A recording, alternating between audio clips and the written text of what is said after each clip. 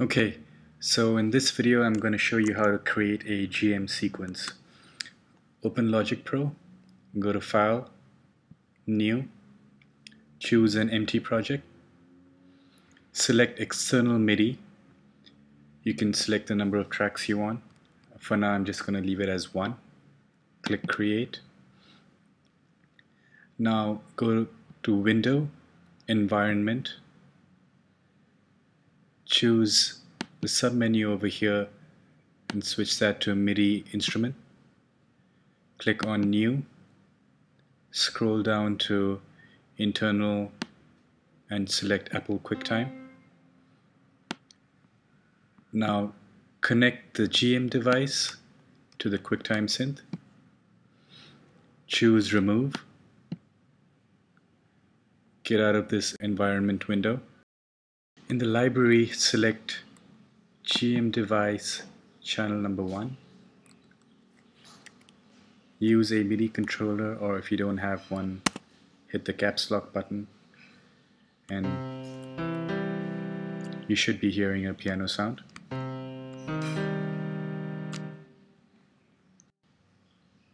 Now let's create a program change message. Hit the escape key, choose the pencil tool, click to create a blank region, hit escape and choose the pointer tool again. While the new region has been selected, go to Lists, click on Create, click on Program Change, and under Length Info you can choose the particular patch you want to select, for example harpsichord. Try that out with a MIDI controller or your caps lock keyboard.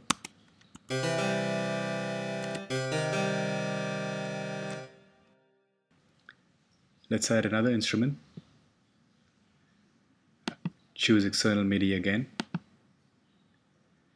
This time I want to use drums. For drums we have to select channel number 10. Audition the sound.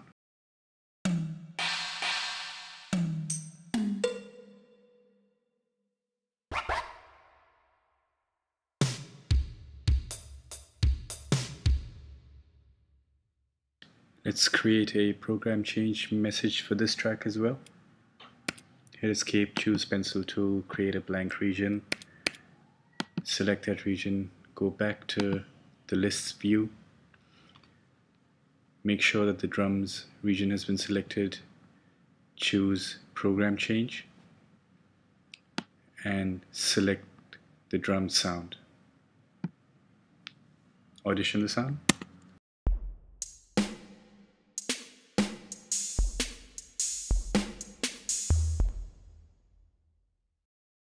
Now let's add reverb to one of the tracks in our GM sequence.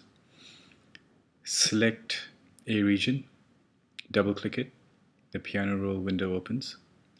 You may drag over here to increase the height of the window. If you don't see the hyperdraw area, you can click over here where it says hyperdraw and open that window. You may resize this window by clicking and dragging over here. Now currently we are looking at program change messages, but if I click over here in this drop down menu and click on other, I can go and find reverb.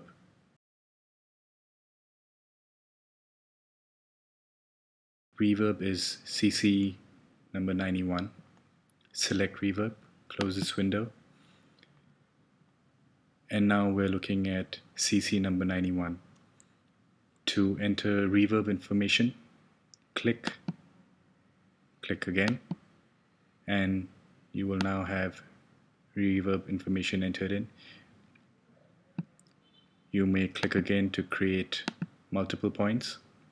You may click on the point again to remove that specific node. Audition the reverb.